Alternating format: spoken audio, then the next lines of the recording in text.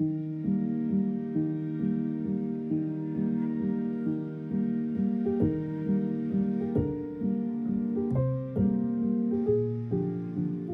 name is Vassort. I'm a silk painting artist from Northwest Georgia. I grew up in France in a small town in the Loire Valley called Chattanooga, and I moved to the United States in 1988. Silk painting is a medium that was popular in my country, so that's where I learned the basics when I was a teenager. I fell in love. It's so dynamic that I wanted to always do it.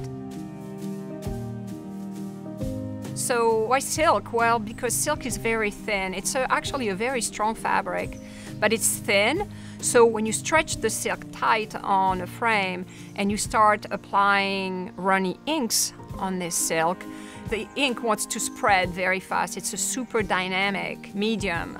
That's unique and produces very amazing gradients and different effects that I think cannot be reproduced on any other medium.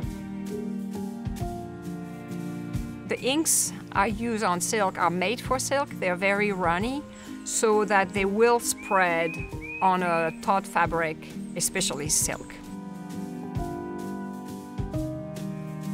Silk painting is a four-stage process.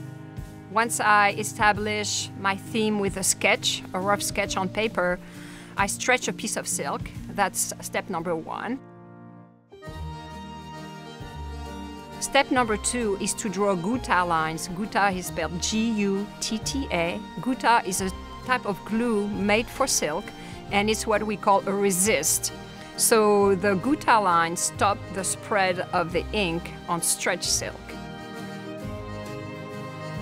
Step number three is actual painting. So I use runny inks that are water-based to do the painting.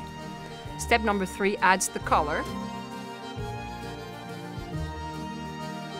Once my piece is finished, I remove the painted silk from the frame, and there's a fourth step that is crucial to silk painting. Because the inks are water-based, the silk pieces have to be steamed in order to set the colors. So this happens in a specially made steaming tower made out of steel. The steaming tower holds a batch of silk. It's like a kiln for silk painting. Once I have everything gathered, I roll it in white paper and I hang it in a steamer with a basin full of water at the bottom. In this basin is a resistance that heats the water and creates steam. So basically, the batch of silk ends up bathing in steam for 3 hours at 200 degrees, and that sets the colors, which means that at the end, when I unroll everything, and I can actually rinse the pieces and press them, and the colors are set. The other thing the steaming does is kind of dissolve the lines of glue so that the silk is smooth at the end when I'm finished.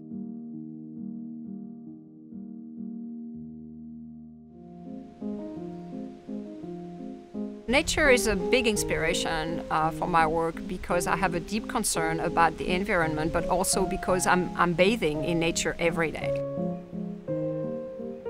To me, being an artist means being a witness. It means observing what's going on around us and recreating something that I want to share with the wider public. Silk painting is pretty detailed work, and I have to say I have messed up pieces before. That's part of the learning curve. One key thing is to not get discouraged when you do something that you don't really like. I think it's important to not give up and forge on and learn from mistakes. To me, silk painting is a metaphor for the ever-changing world we live in. Nothing's permanent. So when I paint, I actually go with the flow of my inks. And so in the end, the result is actually inspired by the way I try to lead my life. My best advice for somebody starting with the arts and wanting to deepen their practice is discover, then persevere.